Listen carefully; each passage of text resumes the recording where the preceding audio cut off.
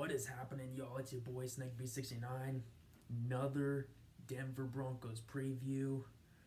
Week 15, Saturday night against the Detroit Lions.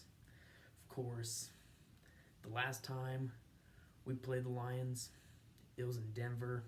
It was the first game we played after the death of Broncos legend Demaryius Thomas. May he rest in peace. And of course, we blew them out 38-10. Now, obviously, that was 2 years ago.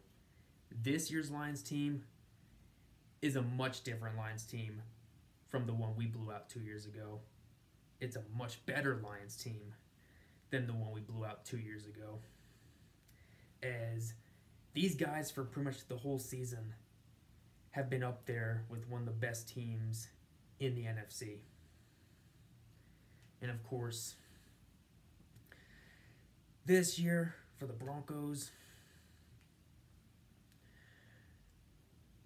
we started 1-5.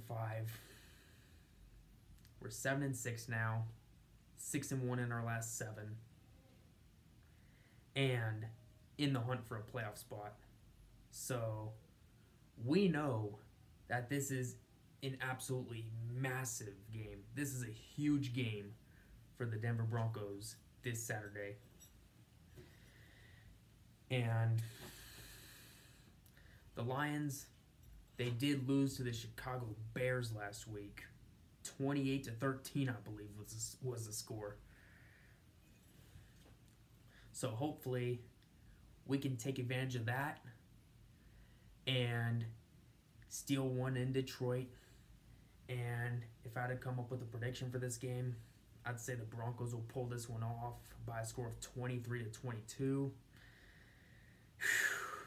It's going to be a tough game, no doubt about that.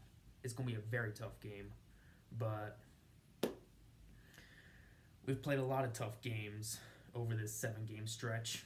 And we're 6-1 in these last 7 games. So anything is possible, obviously. And if we win this game, then it would put us at 8-6, and it will put us in a really good position to make the playoffs after a 1-5 start.